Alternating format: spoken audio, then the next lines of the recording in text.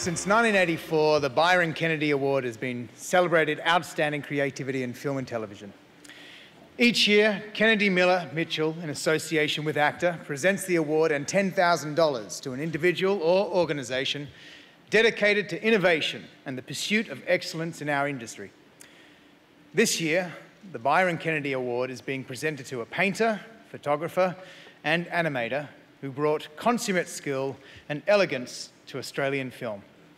Sarah Watt.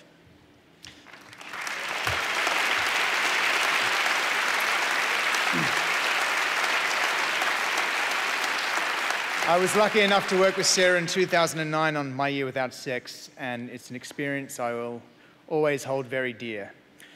Her work broke all the rules, yet she never failed to connect to a wide audience with her humour, her honesty, and her heart. Ladies and gentlemen, she may be gone, but she'll never be forgotten. Sarah Watt.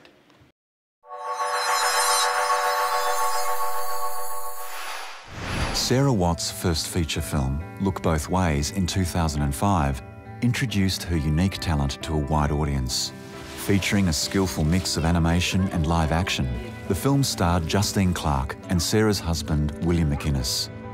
Look Both Ways won numerous accolades, including the 2005 AFI Awards for Best Film, Best Direction, Best Screenplay, and Best Supporting Actor. And if you think I'm upset because you don't want to see me, well, how dare you? Maybe I was going to say thanks, but no bloody thanks. Although Look Both Ways was a breakthrough work, Sarah was already well established as an internationally recognised artist and animator, and one of Australia's most talented short filmmakers.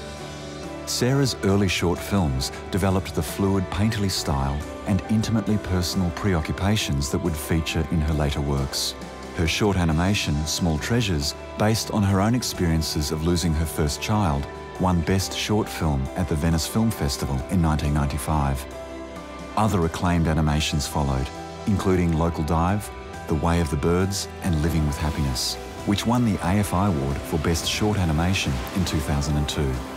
Sarah's second feature film, My Year Without Sex, in 2009, was a portrait of Australian family life, with all its mundanity and chaos made precious by a brush with mortality, a theme close to her heart. Despite a busy family life and advancing illness, Sarah continued to work on many scripts, paintings and projects up until her death in November 2011. Irrepressibly creative, generous and honest, Sarah was loved by many, and her work continues to impress and delight. We honour her and remember her with this award.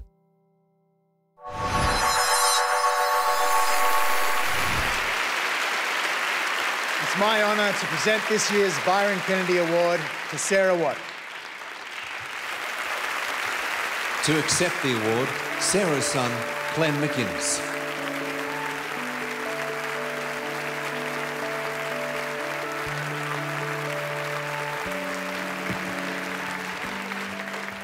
Well, I won't hang around long.